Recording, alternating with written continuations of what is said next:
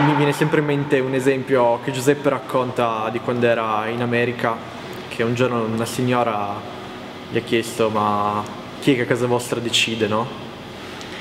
E Giuseppe, la risposta è stata: ma un po' tutti decidiamo.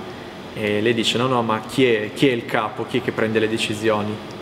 E Giuseppe le dice: ma senta, ma lei quando discute con suo marito, cos'è più importante?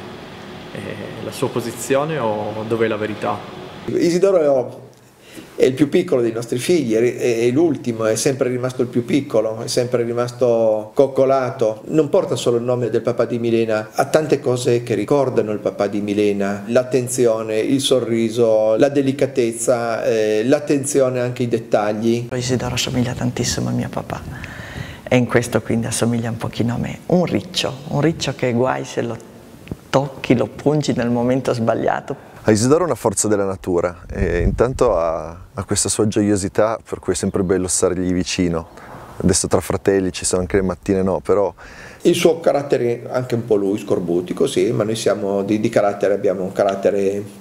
Prosegue benissimo sia il carattere dei Vaira che dei Ghigo, dei nostri due capostipiti. Come mio papà, una persona estremamente intelligente, estremamente volenteroso. La differenza è che mio papà ha iniziato molto giovane, da giovane, a 12 anni, a lavorare. Isidoro, come tutti i ragazzi, ha iniziato dopo la scuola. E mi rendo conto, e questo cerco di farlo ormai con i nipoti, che la manualità è un'espressione dell'intelligenza e quindi sì, va bene la scuola, vanno bene i libri, ma è molto importante esercitare la manualità, l'impegno, il senso della volontà, ecco, fin da subito. E quindi Isidoro, lui ha scelto di seguire di più la campagna, capisce il sacrificio, la fatica. Spero che questo sia il modo per poter percepire sempre le cose belle della natura, di poterle assecondare e di poterle accompagnare. Questa è la cosa più bella. Di Isidoro mi colpisce come si sta prendendo a cuore le vigne e ci mette una passione, un amore, un senso di responsabilità che da fratello minore è tutta una cosa nuova. Con Giuseppe ci diciamo sempre che Isi ha scelto il lavoro più bello, il lavoro della campagna.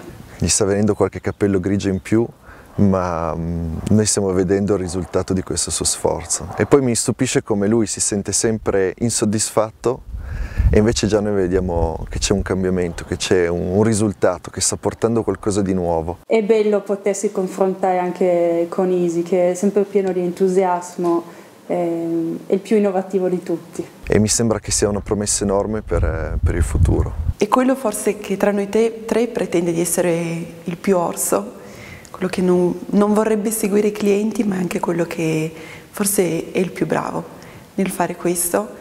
In questo ritorna questo desiderio di bellezza, di condivisione della nostra famiglia. Isidoro è così, è capace della sua imprevedibilità nel senso positivo.